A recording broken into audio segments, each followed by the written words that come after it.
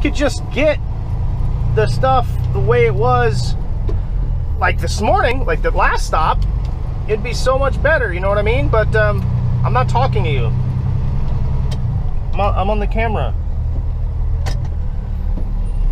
She thought I was talking to her. I'm using my hands talking to you guys, and she's like getting all pissed off and stuff like that. I'm talking on the camera. We are going to make a video right now, which is me and you. And you. Okay? Okay. All right. Say hi, YouTube. Hi, YouTube.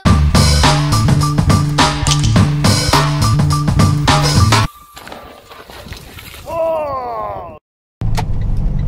So my first stop is right next door, right across the street from my second stop. Never happens local delivery. Never happens. What always happens when you're local delivering somebody is you will have a delivery here, and then the next day or the afternoon you will have a delivery here. But you never have a delivery at the same time. Their gate is locked and their shit's on my tail. They're open. They've been open before too though. So I think I'm just gonna pull up in here and see if they would let me get. Dude, that's a fucking dock and a half, dude. That's like a fucking hole in the ground. I don't even know if I can make that. I can try. Let me see if I honk my horn at them. Yeah, this is an interesting one. It's like a fucking straight up hole in the ground. Oh man, I hope I don't bottom out on this fucking truck, because I got a low step. We'll see. I guess we have no choice. I don't know, I think I'm gonna clear it. God, this is scary as fuck, dude. If you guys can only feel, the fucking, the leaning, I'm afraid I'm gonna run into their fucking ramps with my tail of my truck. I'm going to. Yeah, that's as far as I can make it. If I can't go any further, I'm gonna run into the tail. I'm gonna hit my bumper to the ramp. They have a ramp to lift up your wheels, but my wheels are further forward. I can't go up, so they're just gonna have to pick it off the back. So yeah, due to the fact that I wasn't able to back up, we had to hand offload that, which wasn't that bad. They were a little light, so we just both picked up the thing and slid it to the back, and then he nabbed it with his forklift. Now I gotta pull out of here and go right there. I'm literally backing into that door right there. That never happens. I'm not even kidding. That never happens. If you're a local driver, you know what I'm talking about. Never happens to where you have a delivery right next door. Well, okay, UPS, sure. FedEx, sure. But like, companies like the shit that I work for, nah. These little small time, you know, companies, business owners and stuff like that, never. Yeah, this was fun. This was awesome because never happens. Another thing that'll happen, actually, that will happen for local delivery drivers is that, like, for instance, I deliver there and another driver from the same exact company from us will deliver right here. Makes no sense whatsoever. That shit happens more than you know. Makes no sense. But this was cool. I mean, 2 stops. Technically, I consider this a 1 stop, you know what I mean? Because they're right next door to each other. I don't consider that 2 stops. On paper, it's 2 stops. But I mean, really? Did I really, like, that's less than, I've traveled more distance in a freaking Tractor Supply to go from one dock to another, you know? So, it's not, no, easy. There was never a signal. It says signal at Broadway out of service. There was never a signal on Broadway with this road. Never a signal. I don't understand why they say it's out of service. There was never a signal. There was a crosswalk. Maybe that's what they're talking about. But if I remember correctly, that sign was put up before the crosswalk signal was put up. And the funny thing is obviously Tucson does this shit. You know, they do this to where, we're gonna put a crosswalk sign, a hawk light with a flashy lighty thingy in right here, and then guess what we're gonna do?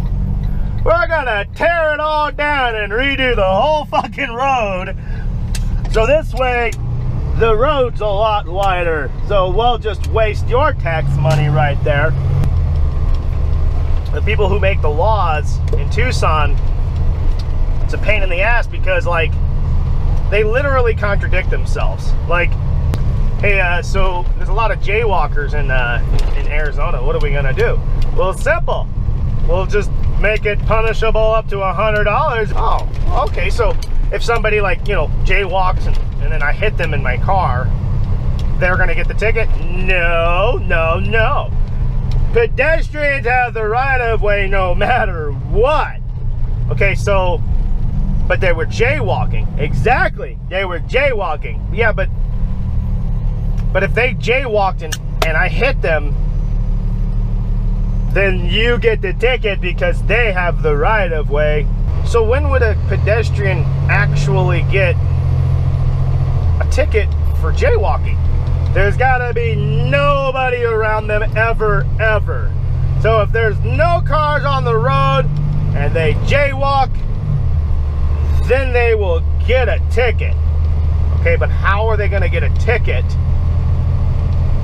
if there's nobody around to see them jaywalk?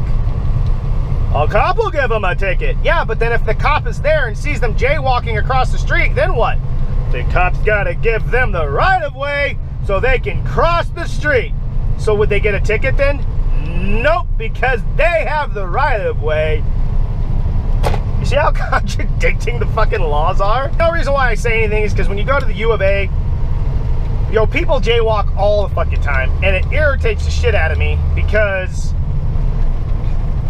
they'll come out of nowhere. Like, the damn buildings are like right next to the road, so you don't even see them until they're like, oh, there they are, walking in front, and they don't give a shit. They will walk right out in front of a fucking 80,000 pound semi because they're like, we got the right of way, we got the right of way. So this is a great example of what I was talking about delivering in the same place at the same time, and it never happens. You either do it later in the day or the next day. Yesterday, I delivered right over there, that building, not this one, but that one right there, delivered over there towards the end, dropped it off. Today, I'm delivering right here. And it's just one of those things. It's like, damn, man, you know, if we could just get the stuff the way it was, like this morning, like the last stop, it'd be so much better, you know what I mean? But I'm not talking to you. I'm on the camera. She thought I was talking to her. I'm using my hands talking to you guys, and she's like getting all pissed off and stuff like that. I'm talking on the camera. I wasn't talking to her.